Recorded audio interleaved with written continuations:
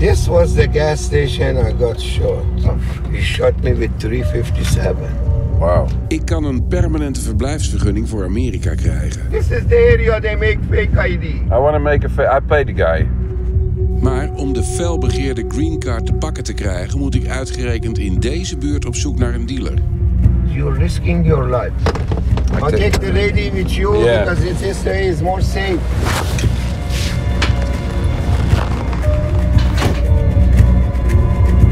Ik ben Kees van Spek en dit is Oplichters in het Buitenland.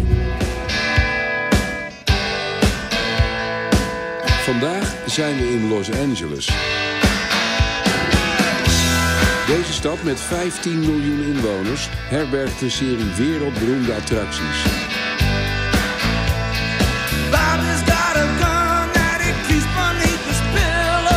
Hollywood met de Walk of Fame, de hippies op Venice Beach. De wijk Beverly Hills waar de filmsterren wonen. En natuurlijk de beroemde studio's. Elke dag is er wel ergens een straat afgezet waar een film wordt opgenomen.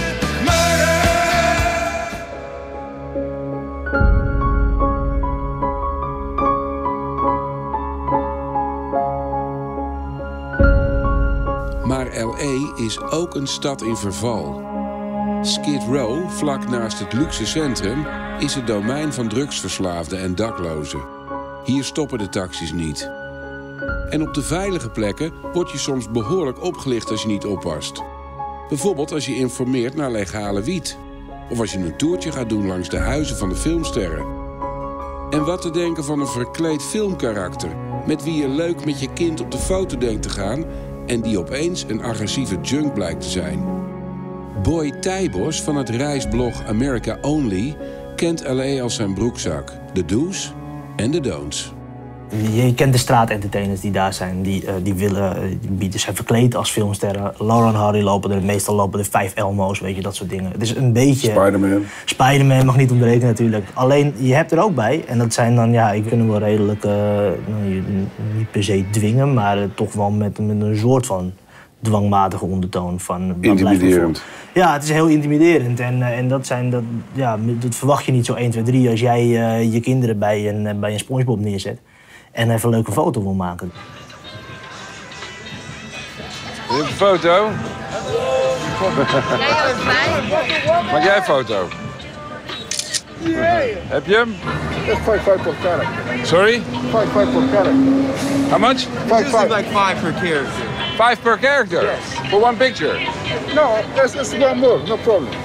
No, not 5 per character. 5 in total, okay? No. That's okay, you share. No. Give him half.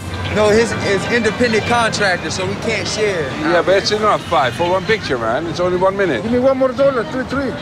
No, it's okay, man. Fuck you, brotherfucker. En dan krijgen Spider-Man en zijn maat opeens bijval van de normaal zo vreedzame Chewbacca uit Star Wars. Get yourself together, man. We don't care about these tourists anymore. What do you do? Like I said, we don't care about you people anymore. What do you do, man? What to do out here? Who are you?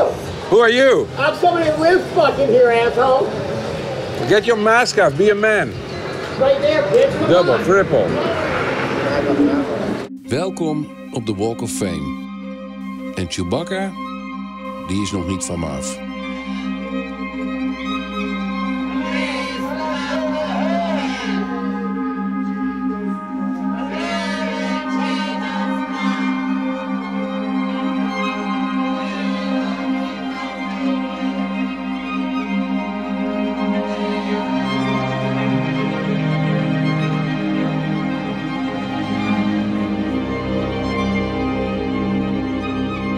Overal hier in het centrum aan de Walk of Fame worden dit soort toertjes aangeboden. Een soort safaris langs de filmsterren, langs de huizen van de filmsterren. Dat is natuurlijk enorm gênant. Het schijnt ook dat die filmsterren hun buiken van vol hebben. Maar we willen toch eens even gaan kijken wat het allemaal is. Baby, you know me well. You don't mean what I say. En uitgerekend als wij willen gaan, doet zich een uniek natuurverschijnsel voor in Los Angeles. Regen. We show you movie star homes, Tom Cruise, Brad Pitt. Dr. Phil, Jennifer Lopez. We also show you movie star homes. Our bus, the top is covered. You're not going to get wet today. How much is it? The prices are $49 a person. So you get to see where they all live. That's right. Correct. They don't mind. They don't. Well, of course they mind, but I mean, we're not doing anything wrong. 49. How long does it take? An hour and 30 minutes. 49 bucks. Yep. Wow. Well, let's do it. Yeah, come on, guys. Baby, you know it's true. We've been through thick and thin. But if you don't come through, you won't ever see me. Kijken wat voor tips ze hier ook van je eisen. Je betaalt dus $50 voor iets minder dan een uur. En dan zeggen ze, geven ze een tip om een tip te geven. Als het oké is, $15. Als je het goed vindt, $20. Als je het de shebang vindt, $25 tip. $25 tip. This is the Justin Bieber house. Oh. Let me pull up a little bit. Lekker brutaal dit, hè? Hello, Justin. Nee. Are you in there? Het is echt verschrikkelijk. I guess we can make a run for it. Let me park down the street though. Michael Jackson on the left-hand side. And he died right there in that where the balcony is. That was his bedroom. He was killed, I think.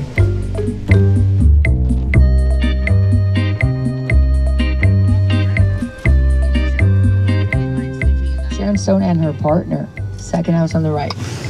Sharon Stone. Say hello to Justin Timberlake and Jessica Biel and their son. This is their house. Justin Timberlake and Jessica Biel. Deze.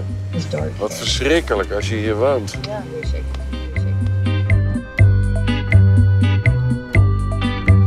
En dan wordt opeens een van de Big Five in het wild gespot. Which window?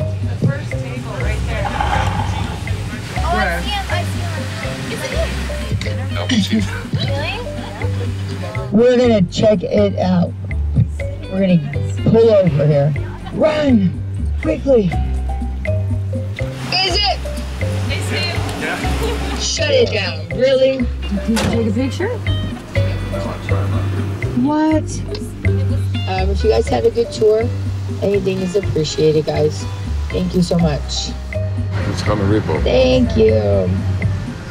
Ik spreek de tourgids er toch even op aan. I don't get hourly wage. I work for tips. Only for a tip? Yes. It's not like a real job. It's like a under the table, no tax job for me. Yeah, for the drivers. But they make a lot of money. They make $600 bucks. They do. That's $600 bucks. Yeah, 50 each. So there were 12 people. That's 600. It is. We pay 50. You pay 50? 50. Yeah, you guys paid a lot. Times 12. That's $600 bucks. Wow, that is a lot. I don't think they all pay 50. Go ask them. Okay. De volgende dag is de zon terug. En worden overal langs de Walk of Fame weer toertjes verkocht. Anyway, you want to do a tour? How about you two? No, thanks. It's a sightseeing tour of our city. I know, It's fun. I know. It's only 90 minutes of your time. And are these the celebrities you're going to pass? That's just some of them. Yes, we do a whole bunch. We do up to 50 of them on one tour. 50. But instead of charging you guys $59, if you guys did this tour that leaves at 12, it's at $12.15. I'll do it for 30 each. I'll do 2 for 1. Buy one, get one free. We'll think about it. You will love it. We'll think about it. Dude. You want to do it? Sorry? $20. That's Oh. Yeah. Dat is inderdaad nogal een ander verhaal. Precies hetzelfde toertje voor 20 in plaats van $50. And they all still live here? Yep. Well, except Marilyn Monroe and Frank Sinatra and Michael Jackson. They're not. Oh, they're gone, huh? Yeah, they moved out. Hey, my friend. Sir, the other day you sold us a tour. Yes, sir. We had to pay 50 each. It was a rainy day, you remember? Okay. We paid like $150 for 3 persons. And then we were finished. Yeah. We end up on the other side, exactly the same tour for 20 each. The same tour. Exactly. So we paid like $150. Yeah. And there we paid $60. Wow. So what's the secret? Same tour. There is no secret. Are you overcharging us? Because we also had to pay the lady tip. She was begging us. So in total we paid almost $200.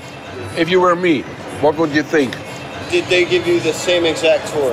Exactly. To a T?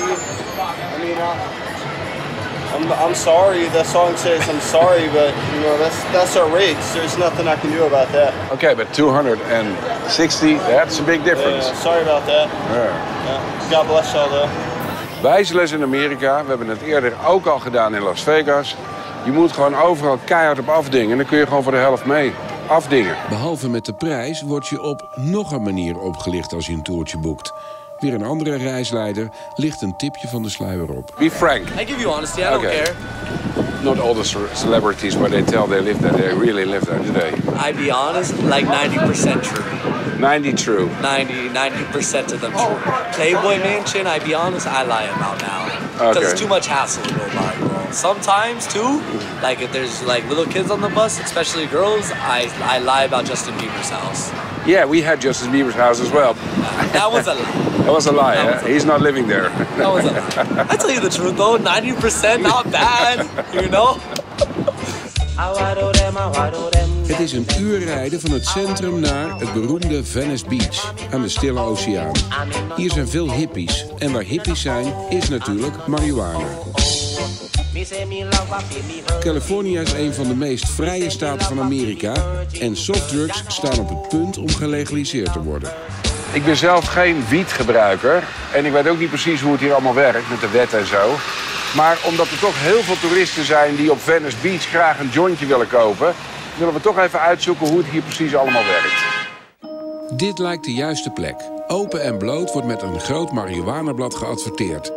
Er staat iets over een onderzoek dat je eerst moet ondergaan en dat zou je dan $40 moeten kosten. Ik ben benieuwd. Hi, do you sell marijuana? No marijuana, only prescription. Well, how does it work here? I'm a tourist. So you come in, you fill out papers, and then you see a doctor. Once the doctor approves, you get your license. Then you take this license to a dispensary, and that's where you buy it. Then you can buy. Yeah. Okay. Can I see your ID for a passport? Driver's license, is that okay? That's fine. So you're gonna go ahead and fill out these papers to me. You're gonna use a California address, okay? A hotel address is fine. Oké. Ik ben mijn rijbewijs nu kwijt en ik moet een reden opgeven waarom ik marihuana nodig heb. Slapeloosheid lijkt me een goeie. Terwijl ik het formulier invul, blijkt dat ik lang niet de enige klant hier ben. I think now finally I'm done. I'm gonna take you to the doctor, so you're gonna follow me. Ja. En nu door naar de arts die mij gaat onderzoeken om vast te stellen dat er inderdaad een medische noodzaak is om mij marihuana voor te schrijven. Of zoiets. You're gonna tell him your complications, and then if he approves you, you're gonna pay, and then he'll take this to a dispensary. That's just to detour the law. Yeah. Basically. Yeah. Well, I'm gonna see the doctor, okay? Here you go. Here's the doctor. Daar is hij dan, de arts. Op zijn bureau staat zelfs een bordje met Medical Doctor. Het onderzoek kan beginnen. Insomnia is the reason. Yeah, I have a severe jet lag. Do you travel regularly to California or States? Or? It's the second time in 10 years, so... Oh, and then you cannot sleep, but you feel like marijuana helps you Yeah, it does. Yeah, it makes me mellow, it makes me easy. Do you use indica more, or what's your regimen? I don't... Do you have indica or sativa in the Netherlands? That's the strain, but I would use indica for sleep. Yeah? But this will be your license for California. Thank you. You're welcome. They're going to stamp it in that room. Dit medisch onderzoek duurde exact 42 seconden. Bijna $1 per seconde dus. Maar goed, nu ben ik wel de trotse bezitter van een echte artsenverklaring waarmee ik legaal een joint kan kopen in Californië. Alleen nog een stempeltje. Hi. Yeah, I'll take this. Have a seat in the waiting room. Wait for your name to be called on. Yeah, sure. Dat stempeltje laat kennelijk even op zich wachten. Come in, sir. You can have a seat. How are you doing today? Hi. Nog een arts. Deze heeft geen naambordje, maar wel een pinautomaat. Certificate allowed to have half a pound grow to plants used legally in California and other states. You can have 3 months, 6 months or a year. 3 months 100, 6 months 200, year 300. But I'm only staying here for a week. 3 months?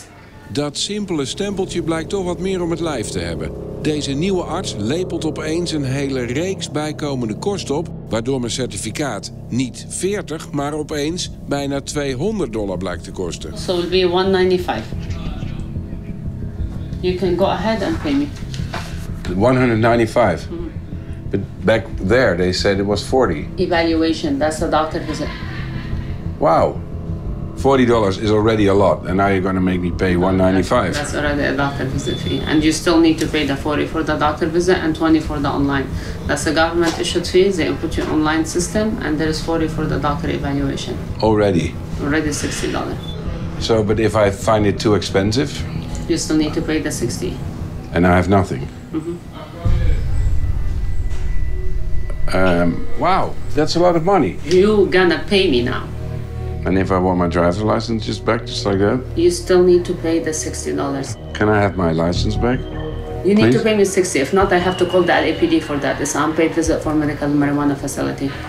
Dit wordt steeds vervelender. Ik krijg mijn rijbewijs niet meer terug. LAPD, you know what is LAPD? And what will Los they Angeles do? Department Police Officers. And what will they do? They're gonna come and they're gonna go ahead and take your IDs. They take you to the mini station and you're gonna still pay $150, not even the $40. Yeah. I'll take my chance. Okay. Yeah, I don't want to pay. That's too much, man. It's way too much. You're gonna go ahead, wait for me outside. We'll call them and then you can take a chance with it. Dit is gewoon afpersing. It's too much. It's a scam. Laat die politie maar koud. Did you pay the whole lot? Huh? Did you pay the whole lot? How much?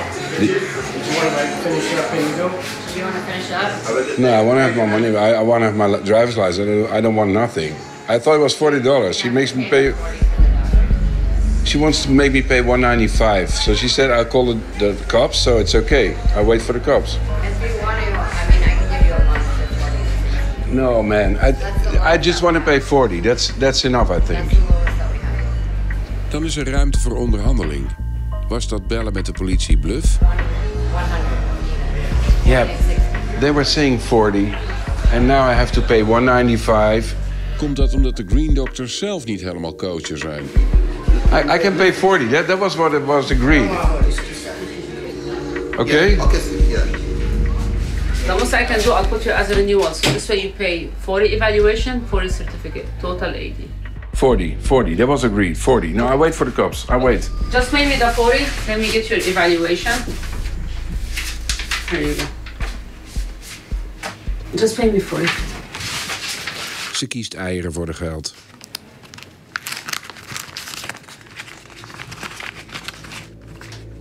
Here you go. Cheers. We nemen de taxi terug naar het centrum. So tell me about the Green Doctors. They scammed me. Well, yeah, but it's like if they give you a little license so you can buy it. No, they don't give it. They make you pay big time. Make you pay, well, big time. You don't need a license any longer. No. You don't need it. No. They almost made me pay $195 just for a fake license. What? This is crazy. It is. They notice you're from abroad, number one, and they took advantage of you. Yeah. Dan rijden we toevallig langs dit enorme reclamebord. People, you have no idea, they're getting rich with this. But you can order it just like that. You can order it. So you don't need any of these stupid. You don't even have to go there anymore. You just give your credit card over the it's like ordering pizza. So I got really scammed. Hij zet ons af bij een echte, officiële Californische coffeeshop. En wat voor een.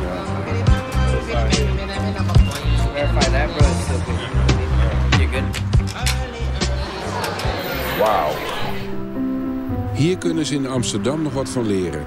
Een hele hippe winkel, vol displays met alle denkbare soorten marihuana. En wat de chauffeur al zei, klopt inderdaad helemaal. Can I ask you a question? Yeah. I'm from Holland, from the Netherlands. So You have questions funny. on everything? Yeah. Okay, But I want to ask something. Yeah. I was on Venice Beach the other day, and they have these Green Doctors. You know them? You don't need a medicinal card here. It's legal. Ongelooflijk. Het is gewoon een Apple Store. Ja, echt? Ja. Maar dan voor wie? Die Green Dogs zijn niet meer nodig. Nee, hè? Nee, het is gewoon legaal. We gaan eens even de Green Doctors op een bezoekje trakteren. Wat? Dat kan niet. Hey man, I have to ask something. Hello, doctor. Hij doet net een middagdutje. I was here yesterday, you remember? Of is hij zijn roes aan het uitslapen? This medical declaration you're giving, they're utterly useless. Because we went to the med man, they have 10 legalized marijuana shops, and they say the Green Doctor's declaration is nonsense. No. That's 100% false. That's not true at all. They tried to make me pay $200 here for something that is nonsense. No. It's not false. Yes, come a sec. Wait a second. But do you agree? Where's the doctor? She's in here. There's some doctor sitting there. Doctor. No, he's a doctor. Yeah. This doesn't mean anything. Okay. He's a doctor. He's a doctor. He's a doctor. He is. A funny doctor. Yeah. This is what it is. Nothing. Yeah. It's nothing. Why did you make me pay anyhow? You wanted me to. You almost made me pay $200. Again. I would ask you please to leave our premises now. Listen, this is what they say. Sir, I don't need to see anything. I don't have time to see any bullshit from anybody, honestly. I don't need to see anything. I don't need to waste my time talking to you. Okay, but you understand that this is a scam? You wouldn't do it yourself. It is. Kom op maar. Dat we hier echt met pure oplichters te maken hebben, blijkt als ik nog even bij het intakekantoortje verderop langs ga. Do you sell marijuana? No marijuana, only prescription. Want na een kleine aarzeling zwaait opeens een deur open in het kantoortje. I'm gonna follow me, right? Yeah, I'm gonna follow you. How much is it? $20 a gram, right? 20? De wereld compleet op zijn kop. Deze medewerker van de Green Doctors is zelf een drugsdealer. En die kostbare medische verklaring, dat zal hem een zorg zijn. Cheers. Hey, tell me. The other day, they took me in for a doctor's consult. Down there at the other one? Yeah. And they tried to make me pay $200. Okay, look. And then I went down. Why I work there, so I'm gonna give you the heads up. It's a scam. It's a scam. Exactly. You're telling me I work for them for almost a whole year now. So yeah. Exactly. Only reason why I have this job is so I can support my family. That's pretty much it. Other than that, I would not be doing this job. I would go back to where I used to work with before I had a meat department. I would not be working here if I had nothing else to do. But it is also legalized. So I can go downtown to the med. Right. It is legal. The madman, they sell it without any prescription. You are right. Well. Yeah, rip off. I know. I get you. Thanks, man. Thank you, sir. Thank you. Have a good one. You too, okay? Bye.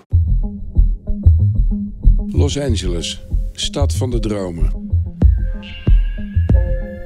It's a really, really beautiful city, as it should be. It's one of the most wealthiest cities in the United States, if not the world. Een stad waar velen het maken. En een stad waar velen mislukken. Want Los Angeles is ook een plek vol verloren zielen.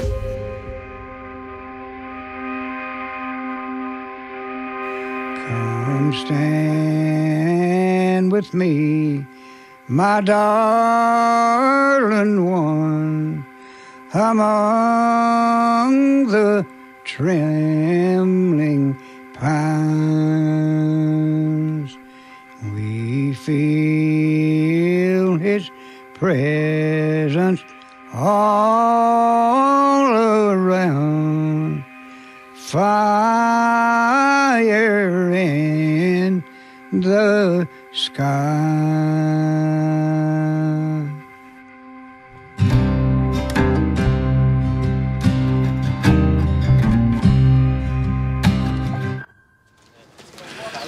Of je nou doorslaat of niet, om het hier in Hollywood te maken als filmster heb je in ieder geval als eerste een werkvergunning nodig. Een zogenaamde green card. Het is een felbegeerd document waar eigenlijk niet aan te komen is. Of toch wel? We rijden door een van de gevaarlijkste buurten van Los Angeles.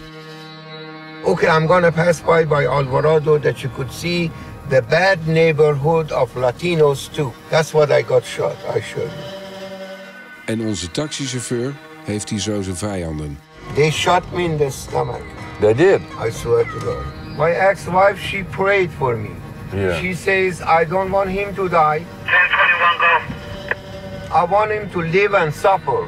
Oh. Because I still have 5 more years to pay the child support.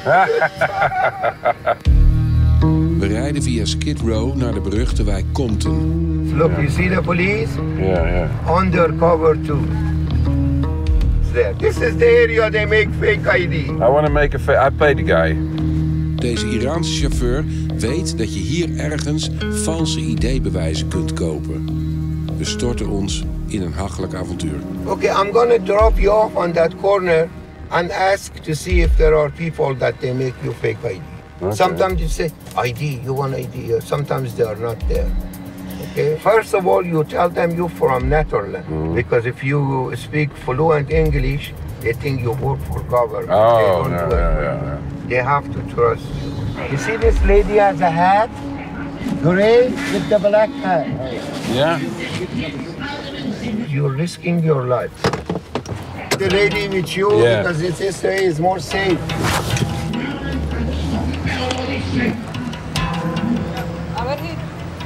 Hi. Hi. How are you? Hi, you? I have a question. What question? I don't speak English. We heard from the taxi driver that you sell fake ideas. No, not me. Who? Who can help me? Maybe the guy. The guy? Talk to the guy. Okay, Hi. What's up? The taxi driver dropped us here.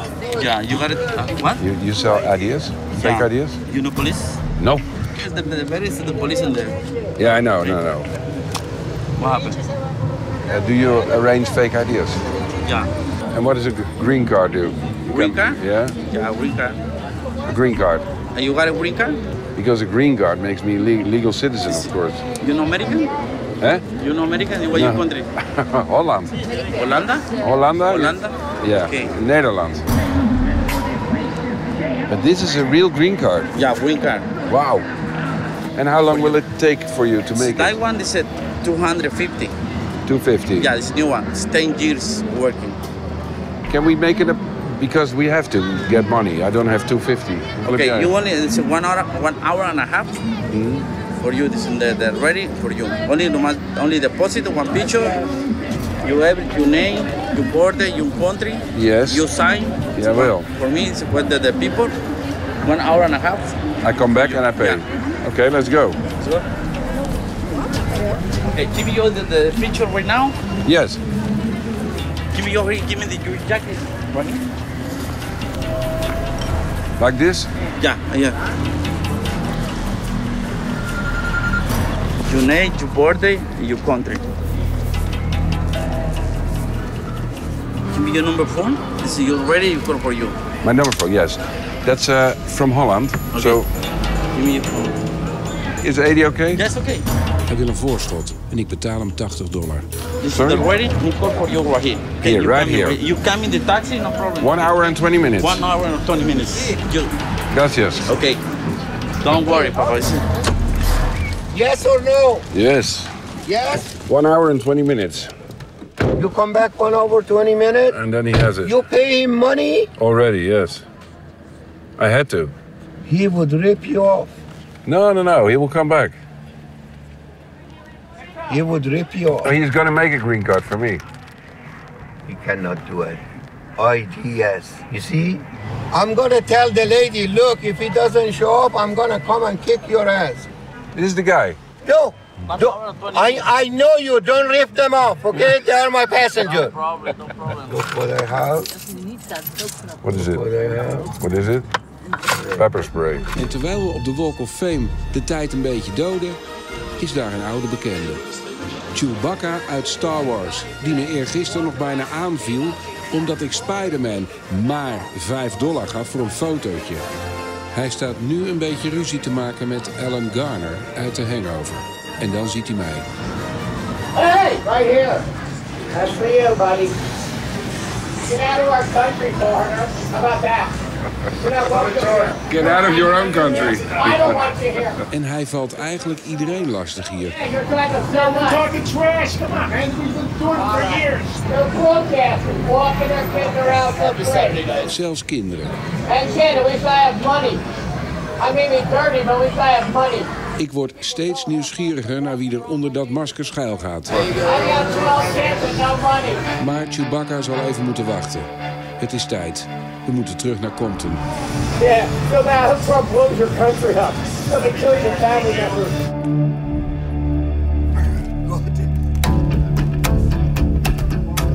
Het is maar 5 minuten rijden. De contrasten zijn enorm. We duiken weer in de duistere kant van de rijkste stad van Amerika. That's the guy. You wanna go back? Go back, let's go back. Hi. 15, 20 minutes. Ready. Are you ready? I'm ready. You coming? Yes. Oh, that's quick. Minutes, Okay. 15 minutes.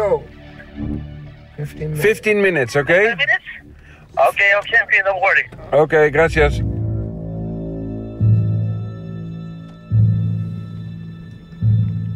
Okay, now I'm gonna tell you how these things work. Yeah. Okay. I park here. Yes. You go do your stuff and you walk back to me. Okay. Good. You hear what I said? I hear what you say.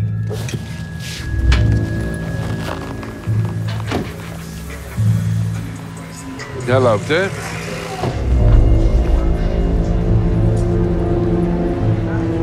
Amigo.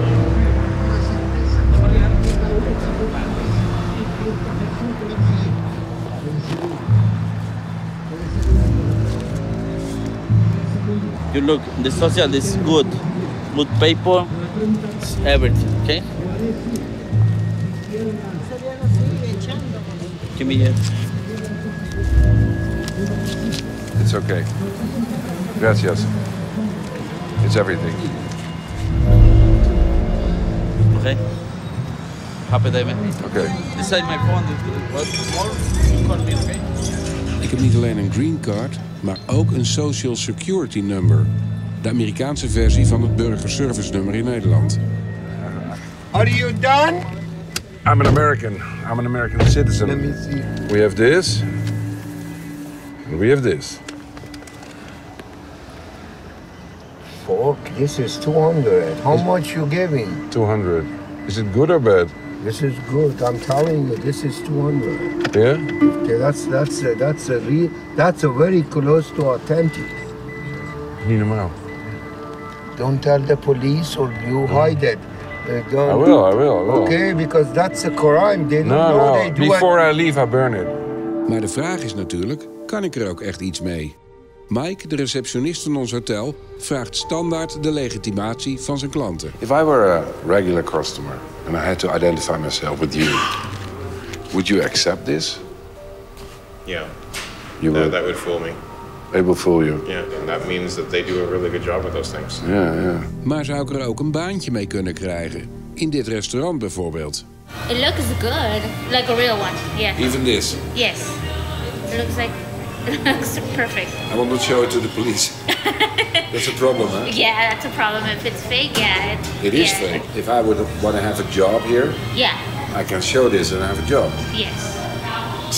Incredible. I'm an American. Yes. Thank you. Have a good day.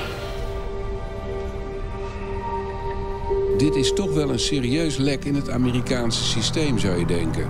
Want behalve een hotelkamer of een baantje, zou je hier natuurlijk onzichtbaar voor de overheid jarenlang van alles kunnen uitvreten. We gaan voor de allerlaatste keer terug naar de Walk of Fame. De plek waar die hondsbrutale Chewbacca steeds toeristen lastig valt.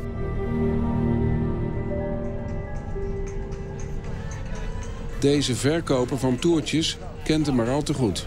He doesn't get kicked out because he's a snitch. He tells the police. He tells them, "Oh, this guy's selling drugs." Oh, really? Okay, but he was provoking me. I wouldn't fuck with him because the cops are on his side. How do you know he's a snitch? How do you know this?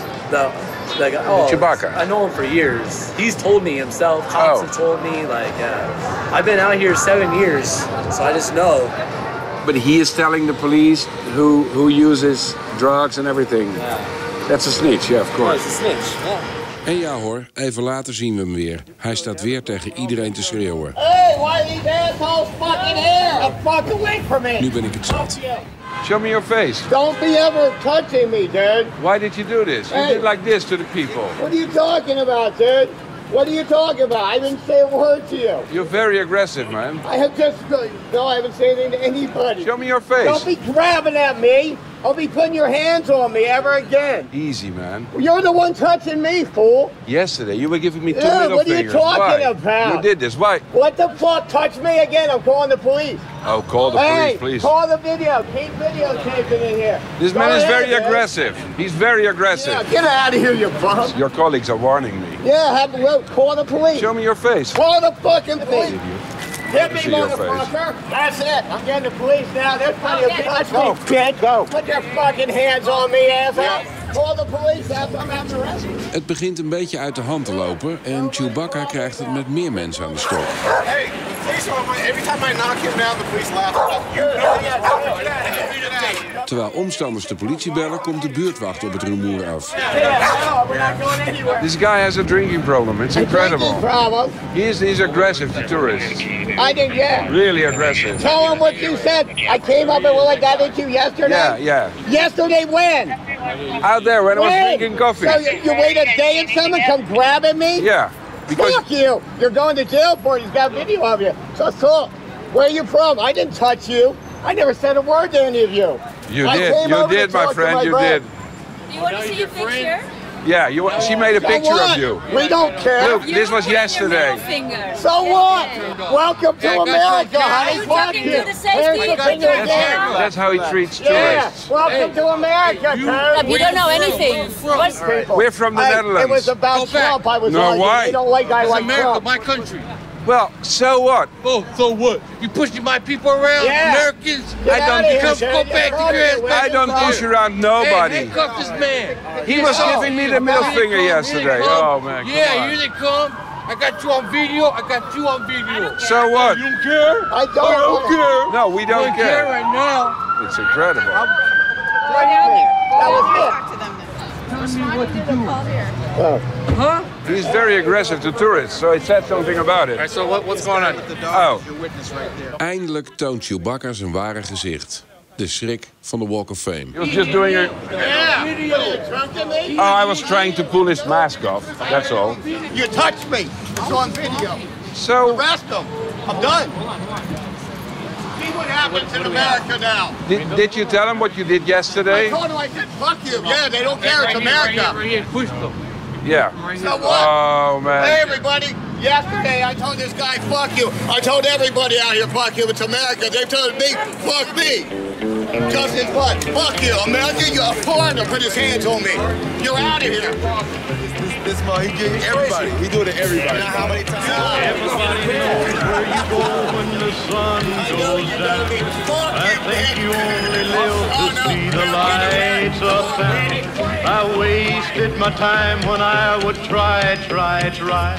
Cause when the lights have lost their glow, you cry.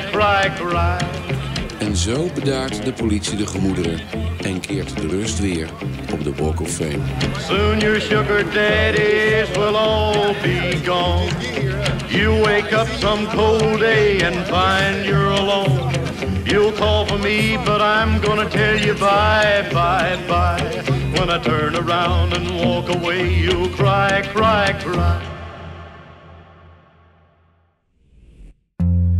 Meer zien? Ga naar kijk.nl. Kijk opent je ogen.